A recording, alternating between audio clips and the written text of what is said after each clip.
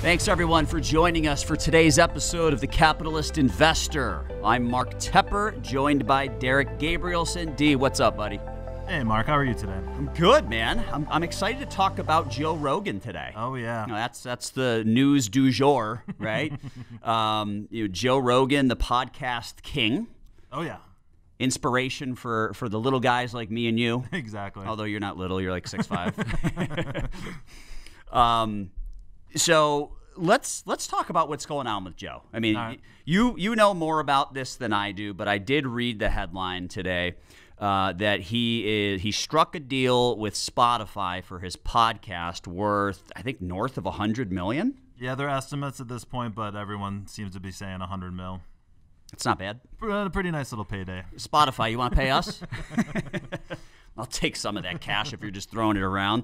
But no, I mean, Joe Rogan he's got like the #1 podcast. Yeah, right? I'm seeing it's like 190 million downloads per month last year, and 8.4 million subscribers on his YouTube channel. 8.4 million subscribers. I think we have 8.4. Hey, and we appreciate all 8.4 of you. Thank you. Thank you very much. So I mean, he's legit, right? I mean, he's able to, flex his muscle as it relates to which platform he's going to take his podcast to. Yep. Now, you said prior to this move to Spotify, the platform he was using was YouTube? Correct. And it looks like he had some beef with YouTube. They were censoring his stuff or something like that? Yeah, that's pretty much the big headlines that came out of this is I'm not sure if it was his stuff specifically, but he is friends with what's that guy's name? The Alex Jones, who is like super like as far right wing as you can get. Yeah. So again, that's not why we're here, not what we're talking about. But when that guy comes on the show, it's pretty entertaining, actually. Yeah. But it's the if you haven't heard about it, basically conservatives on the internet basically are saying that their message is getting censored, or they're coming up with algorithms that are not allowing people to see their messages, their posts, their podcast posts. And it's been a whole thing for a long time. That's undoubtedly happening. Oh, yeah, there's no question. I can get blown up by Trump haters on Twitter, and those posts will not be taken down. They can say whatever they want to say, and those posts will never be taken down. Mm-hmm. Now, you go the opposite direction, and they get censored. So I 100% agree with that. I've seen it happen firsthand. Yep, no doubt about it. So, and when you're big and successful like Joe Rogan, he basically, said, I'm going to take my ball and go home. I want more control. Good for him. It's America. Yep. That's the beautiful thing about America. Capitalism, right? Yep. You give me a bad deal, I go elsewhere. Exactly. And, that's what he did, and he's got the power to do that. So, I thought it was a very interesting topic to talk about for really two reasons. Number one, obviously, the name of the show is the Capitalist Investor. So, is capitalism at its finest. He started from nothing. I watched the clip today.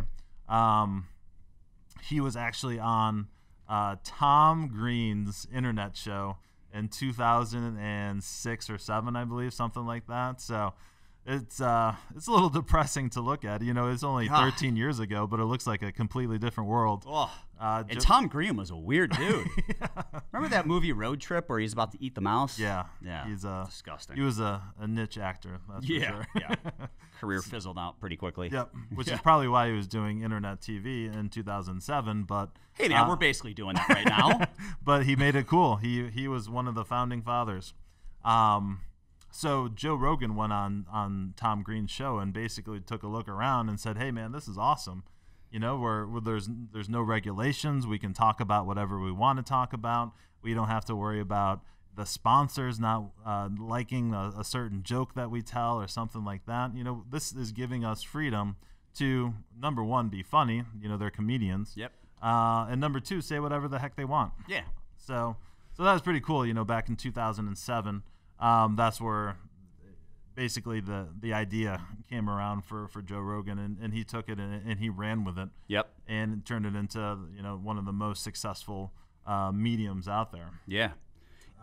But what I thought was particularly cool about what he does is he's willing to talk about anything. Yeah. Anything at all.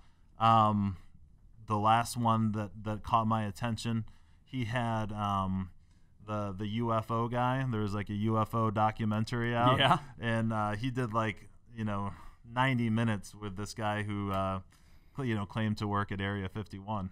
Really? Yeah. I watched part of it. I mean, it's a pretty compelling story. No kidding. Oh yeah. It's something you should check out. I'll come up with his name here in a second. Surprised someone hasn't taken that dude out if he's that's what I'm saying. If he's leaking legitimate secrets, man. But if you want to talk about Netflix show, I know his show's on Netflix too. The UFO guy. The UFO. Okay. I'm going to come up with his name here in a second. Or was it pretty good? He's obviously a weird dude. Yeah. But he is extremely intelligent, you can tell. So, but yeah. I'll Google UFO dude later. I'll figure it out. So, it's really, I really thought it was interesting that it's kind of very similar to what we were talking about with Elon Musk. It's kind of the straw that broke the camel's back. Yep. A couple weeks before this came out, he was, Joe Rogan that is, was talking about basically moving to Texas, right? Yeah. He said this is right when LA County announced that they're locking down basically forever. Yeah. I think a lot of noise on the internet about basically the LA County Health Department wanting a cure to come out before. Yeah, way to change the narrative on everyone. Yeah, just completely. Hey, all we want to do is flatten the curve. Hey, now that it's flat, we're just going to wait until there's a cure. Yeah. No one's allowed to leave. So that sparked everything, and obviously Joe Rogan's okay. He can keep doing his podcast, but all of his friends are not. It's probably, I imagine, if you're a comic, it's pretty hard to get unemployment checks and benefits from the government and things like that. Plus, you can't do what you love doing. Yeah, exactly. I mean, I don't know that any comedian necessarily. I mean, there's comedians that make it big and they make a lot of money. But most of them start off doing it because they love performing in front of people, right? And now you're going to not just taking away their financial benefit, but you're taking away what they love, right? So, yeah, I mean, I understand where he's coming from. So, like you said, I mean, this is capitalism at its finest. And the thing that's interesting to me, D, is I'm pretty sure Joe Rogan used to be a Bernie Sanders guy. Yep. So he was almost anti-capitalism, socialism, right? Yep. What do you think caused the shift? Being told you can't work anymore, watching his buddies realize they can't work anymore, and now saying this is ridiculous. That seems to be it, man. It's I think he couldn't take it anymore, right? And he really. The reason I think he is so popular because he's not pigeonholing himself into a certain side or a certain type. He just takes the information and boom, gives an opinion on it. Yep. Right? He looked at all the candidates. He said, this Trump guy, he looks like kind of a buffoon. The other Democratic nominees he didn't seem to like too much. But here's Bernie at least talking about what he believes in. And I've said that on this show before. Bernie seems to believe what he's saying. And Joe liked that. Yeah. But once Bernie, it was clear that he was not going to get the nomination. I remember Joe Rogan. Again, I'm just seeing clips. I'm not watching the whole thing. But really saying, hey, are you guys really expecting me to vote for Joe Biden? Like, is this what you want me to do? It's I'm not trying to make light of a sad situation, but the guy seems to have difficulty putting sentences together. I mean, without a doubt, it just is what it is. Yeah. At this point, and this is without an audience, with script, a teleprompter script, and everything. And Joe is like, he's going to call that out when he sees it, right? Yeah. Oh yeah. Yeah. So he switched from. He basically told his audience he definitely was going to vote for Trump over Joe Biden, and then during this lockdown, he took in the information, saw what was going on, and says, "Hey, these restrictions don't make any sense." Yep. Just shutting things down for the sake of shutting things down without any actual data behind it doesn't make any sense. Yep. My friends over here, they want to work, and they can't. Yeah. So it's been really interesting shift to see kind of, again, we talked about quite a few times, the shift from kind of a more liberal agenda into, I guess, more conservative or more capitalistic, I think is probably a better word for the show. How interesting, man, because the trend 6 months ago was Bernie and socialism. Yep. Unbelievable. I mean, everybody was jumping on that. Everyone wanted all their student loans paid off. Everyone wants to make $100,000 a year sitting at home not working. Right. I mean, everybody jumped on that train. Everybody was, slowly but surely becoming. Now, obviously, we weren't, but lots of people were becoming Bernie Sanders supporters. Mm-hmm. And for Joe Rogan to be a Bernie Sanders guy and then to completely say, you know what, never mind. Socialism's not the way. Capitalism is the way. Mm-hmm. These, local and state governments are telling us we can't be capitalists anymore. Right. And forget it. I don't care if I don't agree with what Trump says or how he looks or what he does. I love capitalism, mm-hmm. and there's no other answer right now. Yeah. That's basically, I think, what he says, yep. Right? Mm-hmm. I mean, he's decided that he believes in capitalism, and capitalism can only be achieved with Trump. Yep. Right? So I don't necessarily think that he's, a diehard Trump supporter where he's, going to Trump rallies and stuff like that. Not, no. Yeah, right. But he's a fan of capitalism, which is awesome. Yep. Now, do you remember, did he say that he was a fan of socialism in the past, or did he just like that Bernie Sanders believed the crap that was coming out of his mouth?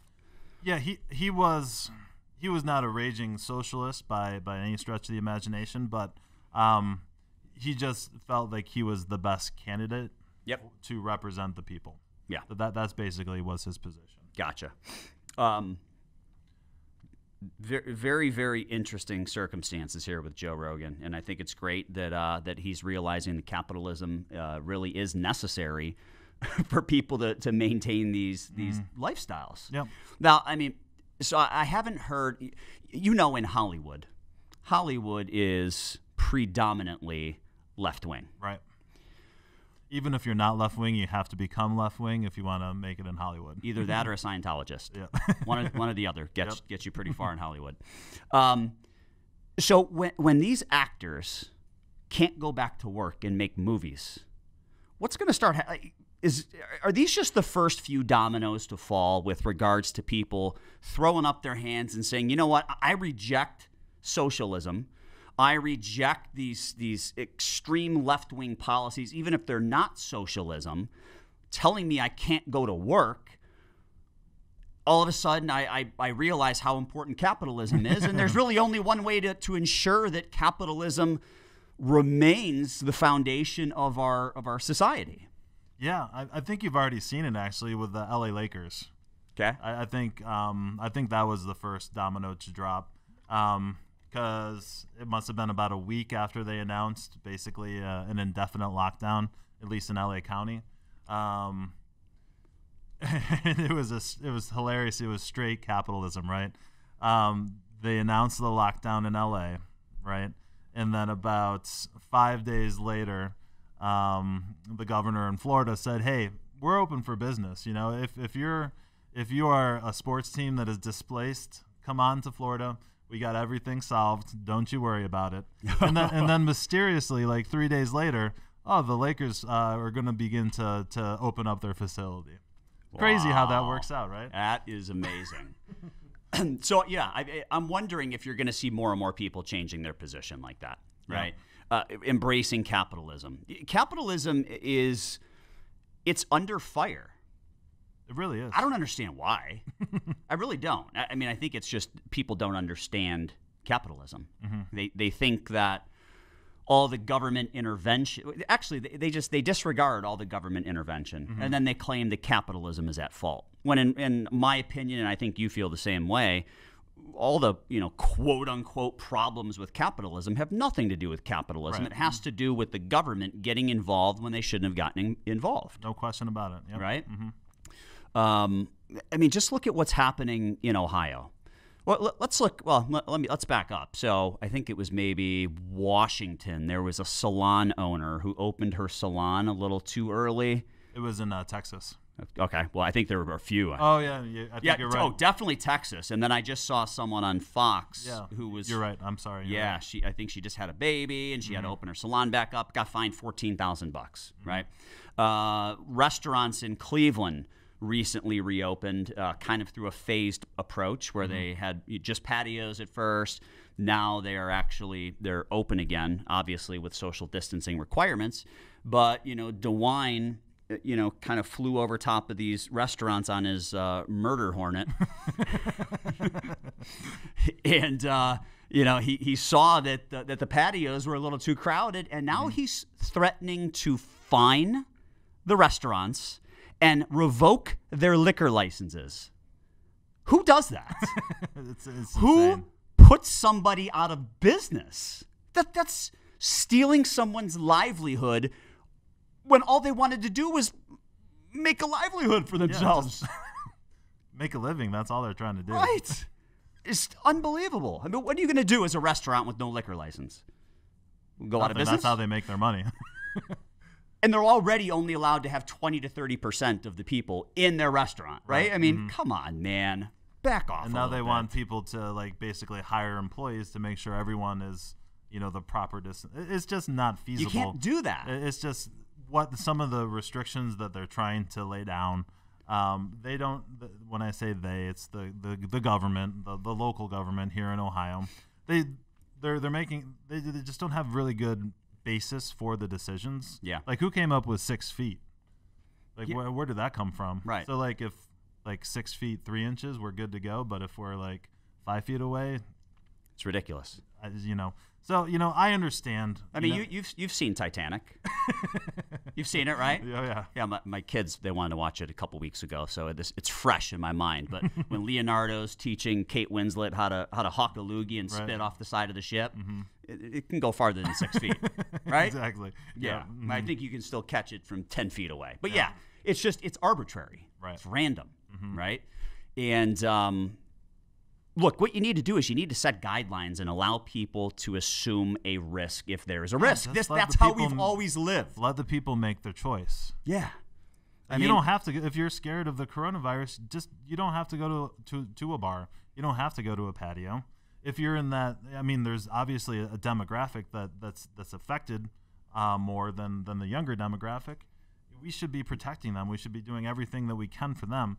But it doesn't make sense to keep 23-year-old kids at a patio bar more than 6 feet apart.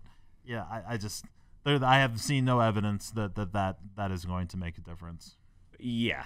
I don't think that's going to make a difference. And look, being falsely imprisoned is not fun. No. And if I happen to go and grab some food on a patio at a restaurant and I see a buddy I haven't seen in 5 years or even 8 weeks since we've been locked up, you're telling me I can't go and give that guy a bro hug?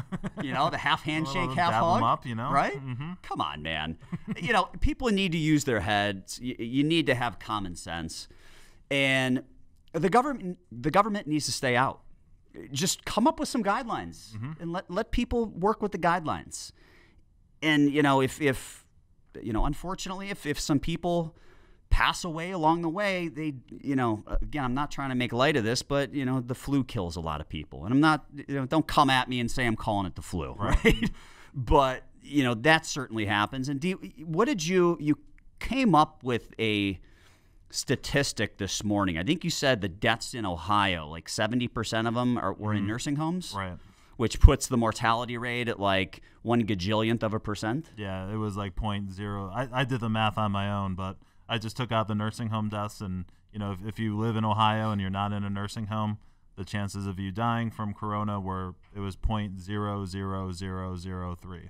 Yeah, that doesn't sound very high. No. Yeah. So I mean, again, we're not trying to make light of this. We're just give us some guidelines. Let us make our own choices. Yeah. That's really the important thing. I mean, and that's what capitalism is about. Exactly. Right? The government is an umpire, not a participant. The umpires enforce the rules. They set the rules, right? I mean, that's fine. Just give us some guidelines. And if you want me to wear a mask, I'll wear a mask. Right. Okay? I don't want to. But if that's going to make people happier and more comfortable, I'll wear a mask. If that's what's going to take to reopen the economy, that's fine. I'll wear a mask. And a lot of people are fighting it. They don't want to do it. I get it, man. I don't want to wear one either. It's filthy. Yeah. What am I going to wash it every time I wear it? Like, that could actually probably get you more sick. I have seen some stuff about that. Like, I mean, let's say you go into the gas station, you go to grab a Monster because you're tired, or a detox water, detoxwater.com. We're starting product placements now. Yeah, we need some sponsorship. So detoxwater.com. I'm not hungover. I like this stuff. It's got like aloe tasty. in it. It's healing hydration. So, send us some money, Detox Water. But, you're going into the gas station to get a drink, and you got to wear a mask. And there's a bunch of other people in there coughing, touching stuff, right? You go out, you take the mask off when you get to your car. You don't necessarily wash the freaking thing, right? Like, Right. I don't know, man. Masks may actually get you more sick. Maybe I'm completely. Maybe I take that back. Maybe I will never wear a mask again. Now that I think about it, I've decided against it for health reasons. Anything else on this topic, or should we wrap up? So we probably devolved away from our original topic. What did we start off talking about? Joe Rogan. But we got into there because Joe had enough, and that's really what capitalism is all about, And so he, I doubt he'll actually move to Texas, but he's sure thinking about it. But you know what? Capitalism is also about having the ability to flex your muscles. Right. Okay? If you don't like what somebody's doing, you need to let them know, I understand what you're doing, but I have a choice. I have options. And if I don't want to keep my business here, I will move. Right. If you want to keep me, open your eyes, end the lockdown, be a reasonable bunch of people.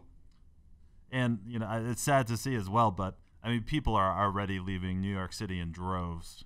And I don't think those people are going to come back anytime soon. And it's a lot of the younger demographic as well. Yeah. So I've got an apartment there. I haven't been there in 5 months. Oh, jeez. Yep.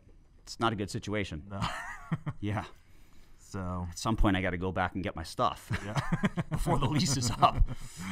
Yeah, I mean, you're going to see big changes like that. Yeah. But, I guess to kind of wrap up the episode, I do like that some people who have pretended, maybe not pretended, maybe they just didn't realize how great capitalism was until it was taken away from them.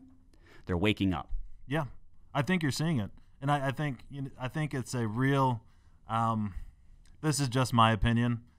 I think we don't like to talk politics on this show, but I think that the Democrats thought this recession stemming from the coronavirus was really going to hurt Trump. And I don't know if it's going to hurt him or help him, but I do really think that the only thing that Americans hate more than Democrat or Republican is tyranny. They want to have choices. They want to have freedom, and when that gets taken away, I think you may be seeing a big shift to maybe even a new political movement. You don't even know. Yeah. But people do not like being told what to do with no explanation, and I just don't think it's going to fly in America. And no end in sight, because the end date keeps moving. They keep pushing it back, which is just ridiculous. Yeah.